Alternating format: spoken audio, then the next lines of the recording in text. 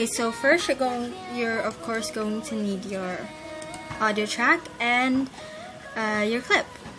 I'm going to put the brightness here and some parts around here where we can hear the sort of effect or the beat in the chorus. Okay, so it's around. See? Okay, so first what we're gonna do is open Event FX. Sorry, it's a little slow.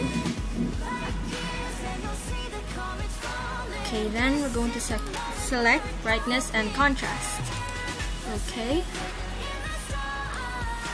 Then we're going to have to animate the brightness part.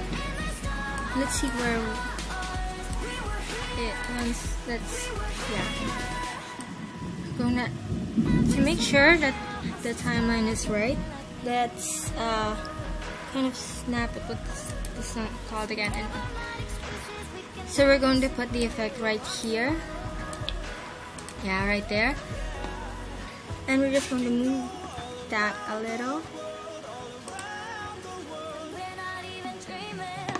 Okay.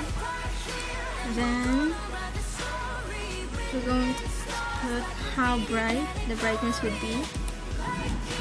So it looks like that in the clip.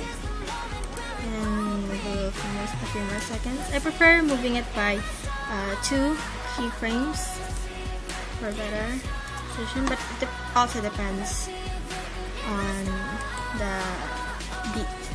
So it looks like that. See, it flashes like that. And let's put effects on these parts.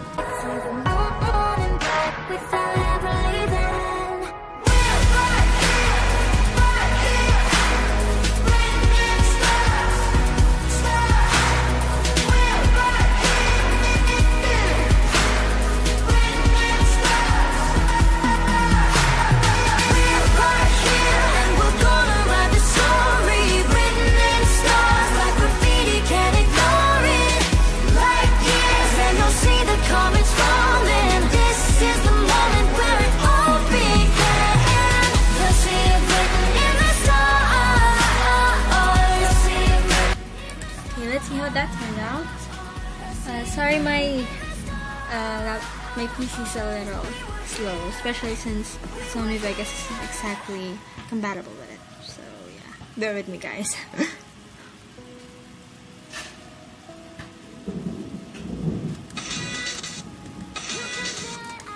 Okay, so I know you don't exactly see it that clearly, but as you can see, it kind of flashes and gives off the way it's following the beat. Anyway, so that's how you do the brightness effect on Sony Vegas. I hope it helped you guys. I know it's a really easy and very simple effect, but a friend in need is a friend in need. So yeah, I hope I helped you with this tutorial. If you have any other requests, I guess I'm free to do any more tutorials if you like. Like, comment, and subscribe if you want to see more Jalsa videos and other non-Disney stuff on my channel. That's all. Thank you and goodbye.